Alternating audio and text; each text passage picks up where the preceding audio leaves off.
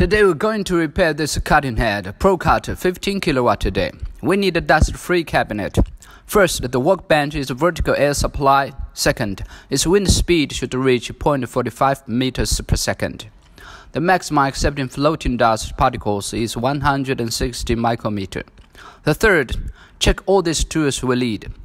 A dust canister, compressed air, absolute ethanol. It must be above 99.7% or even higher. Red light laser pen, masking paper, and a dedicated ProCutter tool. Anti-static gloves or finger cuts, collimating and focusing lenses, cutting swabbles, medium and large. There are also dust-free clothes. There is also a special wrench tool. This is a cutting head that we are serving today, as stated before this maintenance.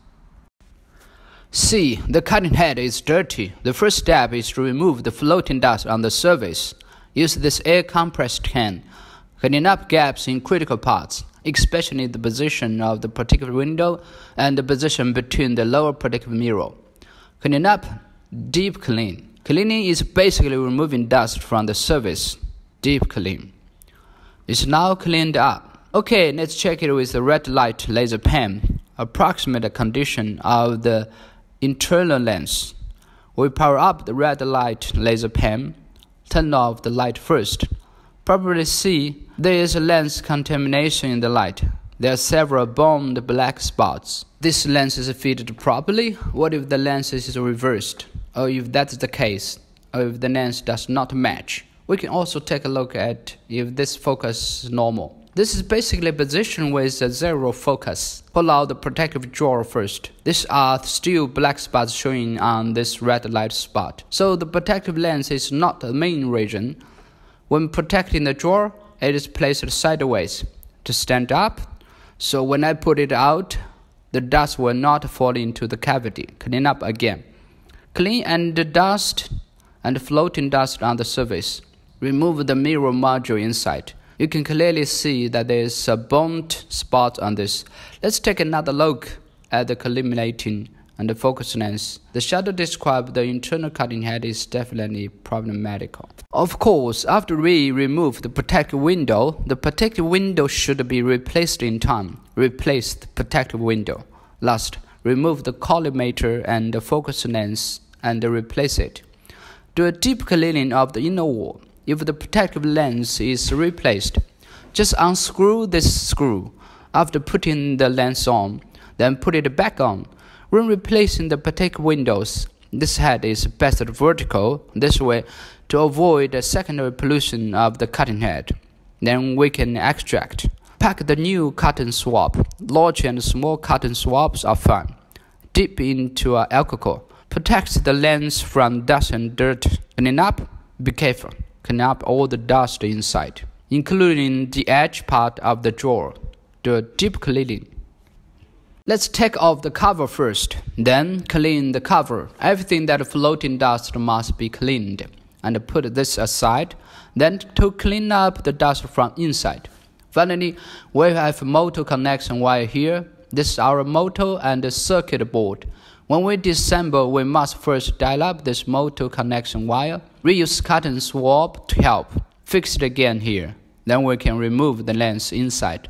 When we take out this connector, must pay attention. Motor must be centered. You can take it out, otherwise it will get stuck. So we have to turn it to the right place. Take it out. We observe the contamination of lenses. The lens is heavily soiled and needs to be replaced. Then we put this cover plate in time, cover to prevent dust from entering.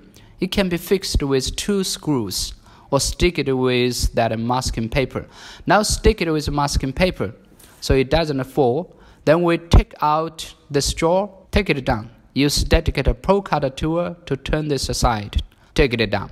Next, we replace the lens. If there are floating dust on the surface, which is just installed, use a little tiger blowing the dust on them. Clean up, put again. Reinstall the collimation module. Let's take off the cover first, then clean the cover. Everything that floating dust must be cleaned, and put this aside, then to clean up the dust from inside. Finally, we have motor connection wire here. This is our motor and the circuit board. When we disassemble, we must first dial up this motor connection wire. We use cut and swap to help. Fix it again here. Then we can remove the lens inside. When we take out this connector, must pay attention. The motor must be centered. You can take it out, otherwise it will get stuck. So we have to turn it to the right place. Take it out. When we observe the contamination of lenses, the lens is heavily soiled and needs to be replaced. Then we put this cover plate in time, cover to prevent dust from entering. It can be fixed with 2 screws, or stick it with that masking paper. Now stick it with masking paper, so it doesn't fall. Then we take out the straw, take it down. Use dedicated ProCutter tool to turn this aside. Take it down. Next, we replace the lens. If there are floating dust on the surface, which is just installed, we use a little tiger, blowing the dust on them. Clean up, put again. Reinstall the collimation module. Same way, make sure this motor is centered, otherwise it will be stuck and cannot be put in. Tighten it with the screw first. Finally, pull the borders connections wires back. Dial down to lock. So our last step is to put this cover, put it back. Be careful not to get stuck on the sides. It would be better to power on and off after assembly. See if there are any abnormality in his indicator light.